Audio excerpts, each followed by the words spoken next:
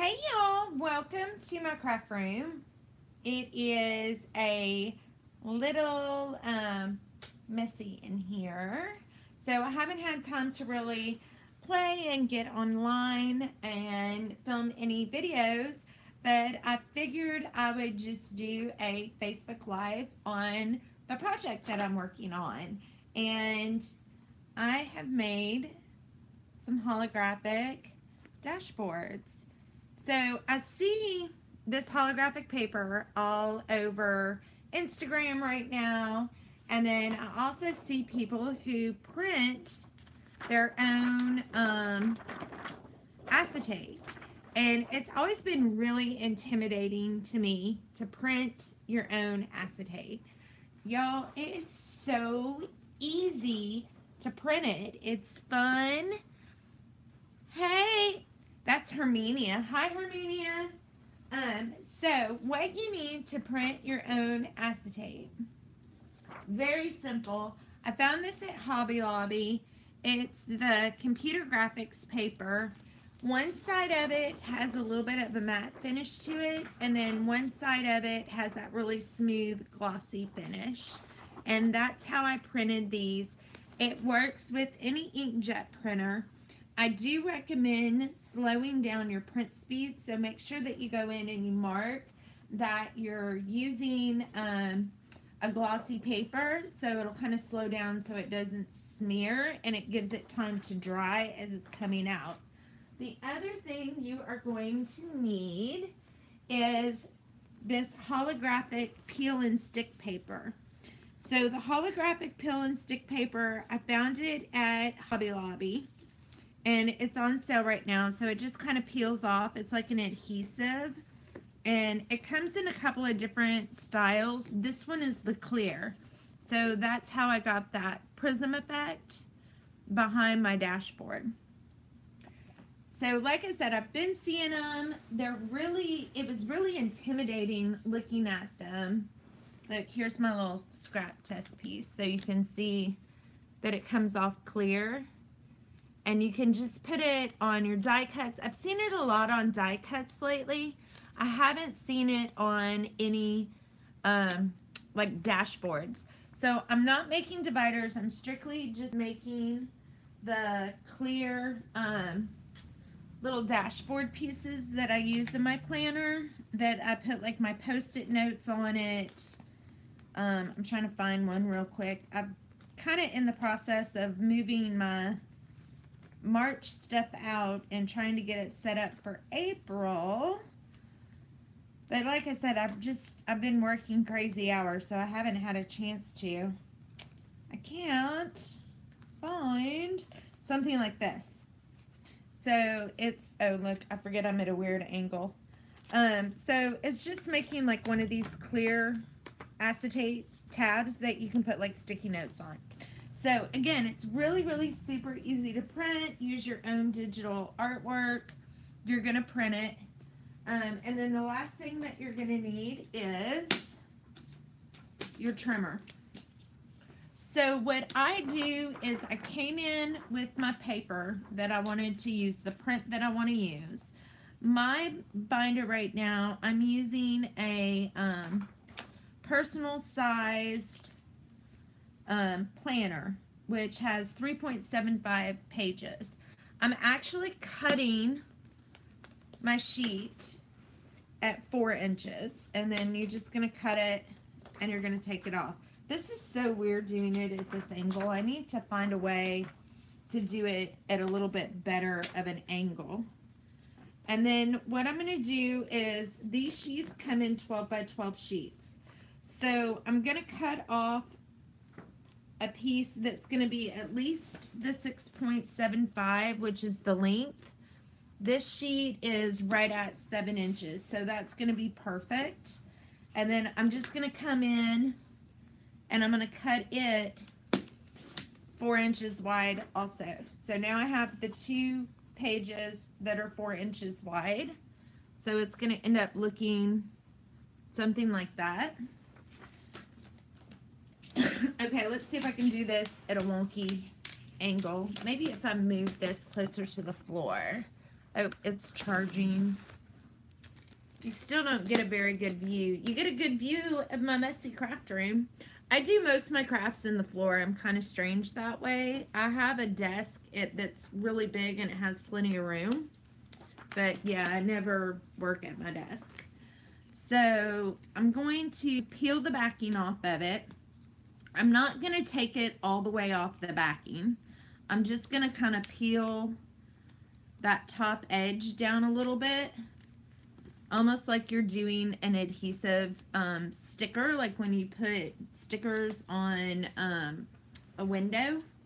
And then I'm going to line it up at the top. Now, the reason I cut it a little bit wide is so I don't have to be 100% accurate with this. I don't have the patience, the time, or the energy to sit here and make it 100% right. I do recommend doing it on a flat surface though, because now I have bubbles in it. So you can see where, because I didn't have it on a flat surface, I ended up with bubbles. I'm just taking a straight edge and I'm just pushing those air pockets out of it. And if I have any air pockets left, I want to try and get them at either the top or the bottom edge or those sides, because that's where I'm going to trim. And you can see when you squeegee over it, I know there's probably like some fancy technical term, but when you squeegee over it, it takes the bubbles out. And the reason I want those bubbles out is so it'll look like one solid piece of acetate and not like I stuck a sticker on a piece of acetate, which, y'all, that's honestly all we're doing. So now I have, and the camera is making it look funny. So now I have the glittery. It's funny because when I look at it in the camera, I'm seeing little air bubbles. But when I look at it in person, I'm not seeing the little air bubbles. So what I'm going to do now is trim it down to the size that I need. So because the glitter paper was shorter, I'm going to start on that end. Well, actually, let me actually get in here and measure it, because I want to make sure I have enough that I can trim the top and the bottom, because at the top it was kind of gnarly looking. Okay. So I've trimmed off the bottom edge, and now I'm going to come in and I'm going to make this 6.75 inches tall.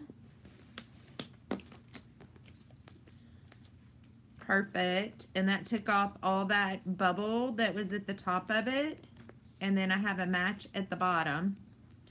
And then I want to make this 3.75 inches wide, so it will sit flush with the rest of my planner pages. So I am now going to see what side I like best, where it says Stay Wild. I'm going to trim this side of it down, because that's the prettier side. Oops. Move your squeegee thingy out of the way. Again, I'm sure there's some kind of technical term for that. So, if you enjoy doing these little DIYs yourself, we now have a Facebook group. So, you can find us on Facebook at We Got a Plan. It's a great group of ladies. They've been sharing ideas on crafts that they're doing on their self and their own little planner hacks and things that they're doing to kind of help jazz up their planner a little bit on a budget. So you can find us on Facebook at We Got a Plan. So now we have it, and then you just take your crop, which I don't know where my crop went. Where did my crocodile go? Oh, look. I'm sitting behind it. I'm sitting in a weird spot in my office because I needed to charge. So this is what it looks like when it's going to sit on paper. So because I have writing on it, I want to make sure that I'm rounding off my corners. I don't do mine on all four corners. I like the way the Franklin Covey planner trims the inside corners to make it a little bit easier to go around the rings. So I tend to only nip my insides. Now, if I'm working with pre-printed acetate or I have laminated something and these corners are at risk of nicking me, then I may do those at a quarter instead of a half. And then I am going to take my punch. And I love this punch, y'all, for my ring bound planner. I honestly have not stuck anything in this punch that it would not successfully go through where it was getting stuck. Like, you know how sometimes you can get those punches that just don't do very well. So, I have it in my rings on my planner. And now I have a dashboard for my Go Wild. And it's hard. There's not enough light to really see that holographic prism. But that is how you would do it. And again, when I'm looking at it in person, I don't see those streaks that I'm seeing when I hold it up to the camera. I think the camera is just catching all the little air bubbles. And, you know, I didn't lay it on a flat surface when I did it. This one has no bubbles in it. And I laid it flat to do it. So, there are two of those nifty little holographic-y kind of acetate. So again, don't let the acetate scare you. I was always scared of printing my own. So this was the acetate that we used. And then the holographic peel and stick paper at the Hobby Lobby is where I got this. And I was very fortunate. I got the last 3 sheets of it. I was so excited because I'm going to be making all kinds of stuff holographic. So, again, if you enjoyed the video, please give it a big thumbs up. Don't forget to hit subscribe. I will be off next weekend, so I have a couple videos that still need to be edited and uploaded. I just kind of figured this would be quick and easy. So, subscribe, hit the little bell for the reminder of when videos go up. And if you like sharing your planner ideas or your little tips and tricks that you have with your planner, please don't forget to subscribe to our Facebook group. Until then, remember, we all got a plan, but we all do it a little bit differently. Enjoy! Happy St. Patrick's Day, y'all! Bye!